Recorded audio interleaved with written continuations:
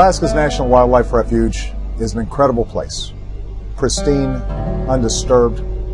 It supports caribou and polar bears, all manner of marine life, countless species of birds and fish, and for centuries it's supported many Alaska Native communities. But it's very fragile.